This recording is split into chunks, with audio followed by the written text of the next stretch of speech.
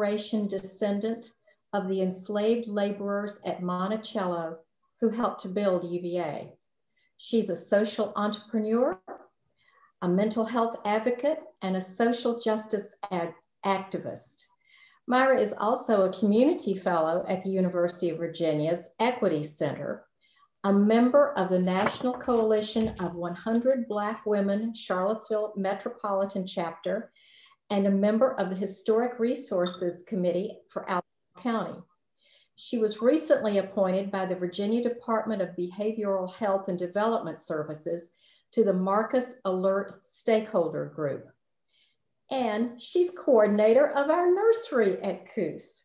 So Myra, thank you so much for being with us this evening, and we're looking forward to hearing what you have to say. Thank you so much for having me. And first, I want to give you a disclaimer. If you hear a little buzz, I actually think it's my computer. I'm at the Equity Center, and every time I'm on a Zoom here, I hear this little buzz. But I'm so glad to have the opportunity to just share with you a little bit about my ancestors and my journey to finding out about them, which I actually think is very unique because I started my position at Church of Our Savior in 2018. It was in the spring of 2018. And it was around that same time that I got on the delegation to go to Ghana. And that was the point that I began to learn a lot about my ancestors. But I'll back up for a minute and say that I'm a Charlottesville native. I've grown up here, and I never knew very much about my family's history. I'd been to Monticello many times. I remember going on field trips there as a child and never, ever, ever thinking that I had any type of connection there. Same thing with the University of Virginia. My grandmother did tell me before she passed away that we had some connection to Monticello, but I really didn't believe her because at that point, the only family that they were talking about that had a connection to Monticello was the Hemmons family. And my family's last name is Hearn, which is spelled H-E-R-N, or at least that's what it was spelled when they were enslaved. But after they became emancipated, they changed the spelling to H-E-A-R-N, and then eventually H-E-A-R-N-S, same family. So I went on a delegation to our sister city, and it was about 50 people who went on the delegation. One of them was the historian at Monticello. So when she introduced herself and said who she was, I made it a point to try to connect with her, to tell her who I was, because I was interested in finding out more about my family. I knew at that point, based on my grandmother, that we were connected, but I didn't know any much more than that. And so I had a conversation with her. Her name's Naya Bates. She was a historian at Monticello. And I said, I'm trying to get connected to find out more about my family. I know they were enslaved at Monticello. And she asked me my family's last name. And I said, Hearn. And she says, we've been looking for your family. And I just got chills when I'm thinking I'm 5,000 miles away from home, and it's here that I'm making a connection to my family. And that serendipitous moment in Ghana was life-changing for me, because when I came back, the first thing she said to me, she said, there have been many books written with information in them about your family. And she gave me some of the titles, and I started going over to Jefferson's library, doing some research and learning more things. And wow, I think before I learned about my family, I always looked at slavery as just some kind of abstract thing. Yes, as an African American, I know my ancestors was enslaved, but I never knew their names. I never knew their occupations. I never knew what they did. I didn't know anything. And so it made something that seemed like a historical fact suddenly transform into something that was very personal to me. And I began more and more research. And I have to say, sometimes it was heartbreaking reading about some of the things that my ancestors endured. Some people tend to have this idea that if your ancestors were like enslaved at Monticello or Montpelier or some place like that, that they probably had a better life. And Although it seems like a different type of slavery, the way I see it, slavery is slavery. You're not free, you can't leave, and you're confined to some of the same things that any other slave are. You can be separated from your family at any given point. So I started to learn more and more about my ancestors. One of my first discoveries was that my seventh great grandmother, Isabel, is actually buried at Monticello in the slave burial there, as is 12 other ancestors. And I'm going to try to share my screen and see.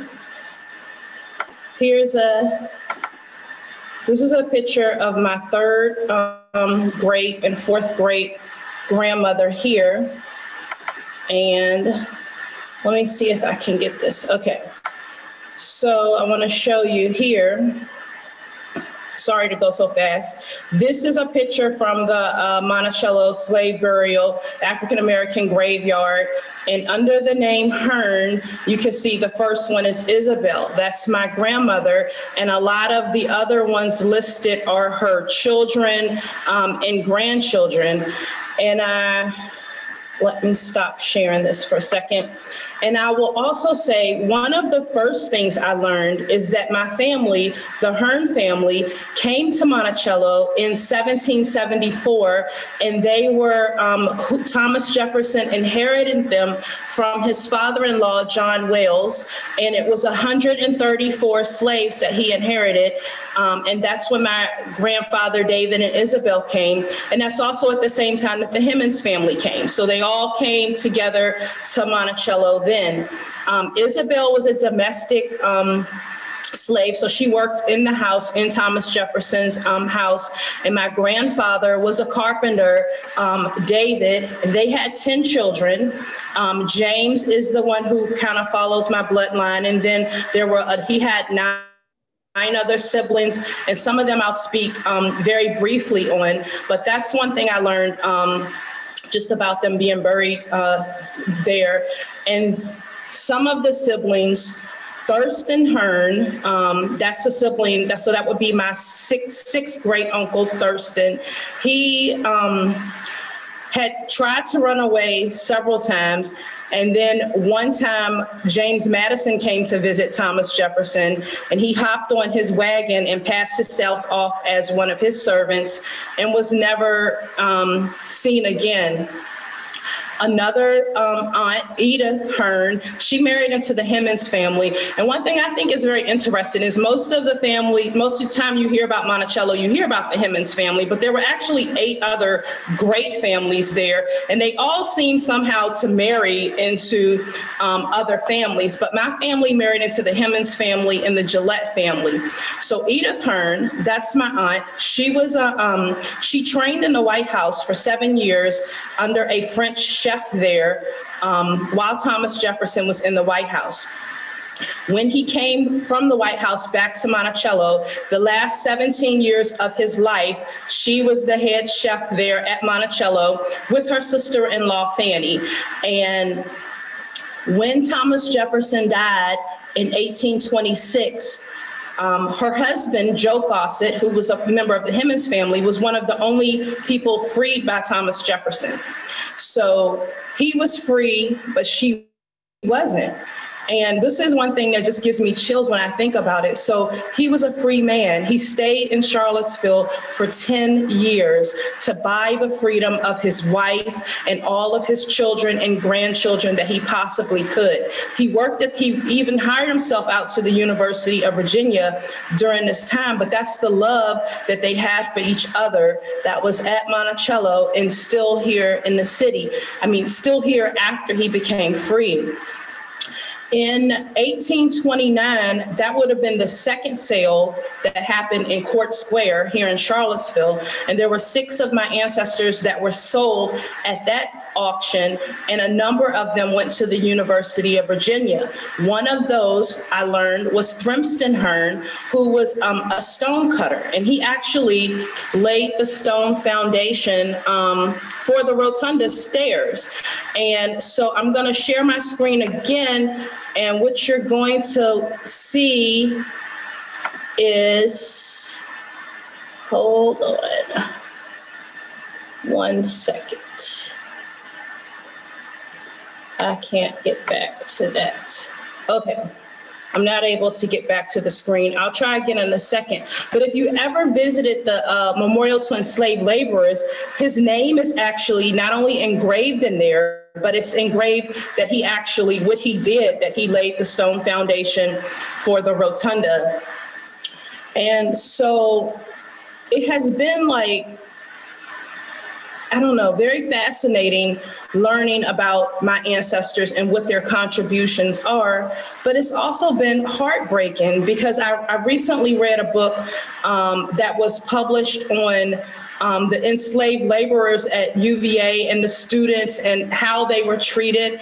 And I have to say, I cried quite a couple times just reading the book and looking at the conditions that they were subjected to on a regular basis. It seemed at the University of Virginia that although the university itself only owned a few slaves, most of the professors there had slaves who did the work of the university. So it was a very confusing hierarchy because the students weren't allowed to come with their own slaves to the university, but they were very much upset about that. And so they disciplined the slaves as if they were their own and bossed them around as if they were owned. And so it was just, I don't know, if you go to the memorial, you can read some of the incidents that happened. And some of them talk about everything from a girl as young as 11 years old being attacked, sexually assaulted, all by the students. It's really hard to absorb because even though they don't list the names of the individual slaves sometimes that happened to, just the culture of the university at that time, there's no way anyone could convince me that all of my ancestors were escaped having to endure that level of treatment.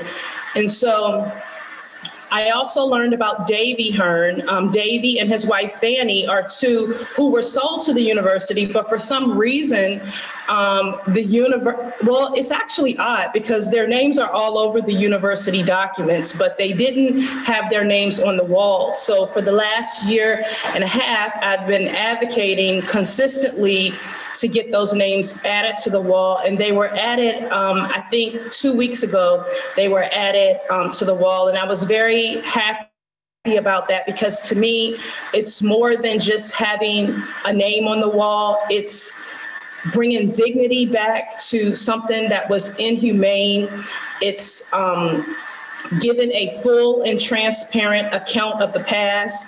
It's everything to me, just not having their names up there because they didn't have that dignity when they were alive. And so when you think about it, they made their mark on history at UVA, Thrimston, by laying the stone foundation and helping to build that university. And then all these years later, it's like 193 years later, I make my mark, their descendant, by making sure their names are on that wall. So that felt good to me, and I also, sometimes I sit and think about the fact if they ever thought, when they were enslaved, if they ever thought about the generation of their family that wouldn't be enslaved. And when you think about it, although that was 190 plus years ago, my mom was born during segregation. So she was not born with full rights herself. She couldn't drink out of certain water fountains and, go certain places. So when you think about it, from the time that they were enslaved at UVA and at Monticello, I represent the first generation of my family that was actually born with full rights, not under segregation since then. And so when I think about that, I feel kind of heavy, but I also feel like I have a calling. And, I've always considered myself an advocate, but now I feel even stronger because my uncle helped to lay the foundation and build the university. And now I'm there as an equity fellow helping, and my project focuses on Black mental health. So I'm helping the very people who were treated the worst when they were helping to build the university. And it's something about that parallel that kind of hits me in a very deep way, and it moves me and it pushes me to be the best that I can be. I feel like I almost lost or didn't know the history of my family. It was there all along, but I just happened to be the member of my family who discovered that. And I think it has helped me to, well, actually it's shaped my perspective on a lot of things. And even in learning about my ancestors, I had to learn a lot more about Thomas Jefferson because they are so connected. And another interesting fact is Isabel, and that would again be my grandmother who is buried at Monticello. She was actually the person who Thomas Jefferson requested to accompany his daughter when she was overseas. But Isabel was very sick at the time from having to give childbirth. So the person that they sent in her place was Sally Hemings. And you kind of know how the story goes after that. But I also, it really pained me a lot as I was realizing that just how families are married, couples are married, but you're not really married because you can be separate because marriage was not illegal amongst the enslaved, and you could be separated at any moment. My grandfather worked his whole life. He worked for 34 years at this would be my 7th great grandfather, David, at Monticello. He had all his kids, he had all his grandkids, and in the end, in 1827, it was 34 of them that were put on the auction block at the first sale. So it's very hard sometimes for me to conceptualize a lot of what I'm reading just because that's not a part of my life today. And just understanding how could these people go through that. But when you think about it, they knew slavery. My ancestors knew slavery so that I could know freedom. And it wasn't a choice that they made, but their mere survival of that, it birthed my existence today. And so I'm always, when I think about it, I have gratitude and I have just so much respect for what they went through, even though no one should have to go through that, even though no human being should be listed in a farm book beside livestock and other things and just treated as property and as something to be owned and not something, not a human being. So it's been a journey and a long one, just trying to, as I continue to discover things, because every day is a new discovery. I'm personally convinced there were more of my ancestors that were connected to UVA. So I'm continuing to do research. And, sometimes I just have to take a break because it seems like it's too much. The things that I'm discovering and, the heartache, because, Thomas Jefferson himself, they will say, and they maintain, and I believe it's true, he never himself, ordered a slave. He never mistreated a slave, but he had overseers who did that. And he did not really turn an eye to that. And then sometimes, he ordered that. And so I think part of it for me is before understanding the connection of my ancestors, like, oh, he's one of our founding fathers, he did this, he did that. But I'm learning a lot of other things that he did. And to be honest, it's very, very, very confusing. And I don't know how I feel about it. Because on one hand, you take my 5th great grandfather, James, and he went through great lengths to purchase his wife from another, plantation after my grandfather was pleading for him to do so. So he was committed to bringing this family together, but then he would turn around and take another one of my family members and give it as a gift to his son or grandchild. So I'm still trying to wrap myself around how I feel about a lot of things, and even Jefferson himself. And all I can say is it's complicated, and it doesn't very much make sense to me. Really, yeah, that's all I can say. Because on one hand, he had all these slaves, that he held on at Monticello, but then on the other hand, he's representing a slave who wants his freedom. So it seems like it's just such a, and they have the exhibition called A Paradox of Liberty, Thomas Jefferson. And that was actually, I saw that when that was in Richmond, but it really gives a true account of somebody who just, to me, just seemed very conflicted on both sides. Now, in no way do I think that slavery in and of itself was right. And even some people during that time did not own slaves. One of the things I found very interesting is, President Adams didn't, and that's kind of why him and Thomas Jefferson were at odds a lot. And so I don't know how much time do I have left, or have I already gone over my time? Well, we want to leave some time for some questions and comments, but another 5 or 10 minutes would be fine. Okay, I'll just say a few more words. And then see if there are any questions. So I gave you pretty much, and another fascinating thing about Edith, and this would be, my 6th grade aunt, the one who was the chef. So I don't know if you ever went to Keswick Country Club, had a restaurant there called Fawcett's. It was named after her. And there was actually a picture of her in there in the restaurant. And so Edith and Joe, after he was able to free her and a number of his kids, they actually went to Cincinnati and they became conductors for the Underground Railroad. So I think it's very fascinating that, they were enslaved for so many years. And then when they were able to get their own freedom and move, they, spent the rest of their living days helping other slaves who were coming up north to do the same thing. And so that was something fascinating. And there's actually a book written, and I think it's called The President's First Cabinet, and it looks at every single chef for every president, from George Washington, I think, all the way up to President Obama, which is when the book was published. And Edith is in that book, and there's been so many things written about her, and so that's been very fascinating to learn. And also, just if you go to Monticello and you visit, they have the kitchen there. I'm gonna try. Let me see if I can share my screen one more time. I've lost the document, is what I actually did. So let me. I'm not seeing it, but how about this? This is an article, this was actually published by Monticello, and it says connections between Monticello's enslaved community and UVA.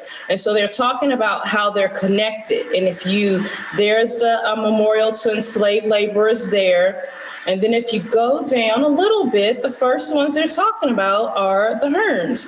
And so I told you about Thrimston and laying the stonework for the steps of the rotunda.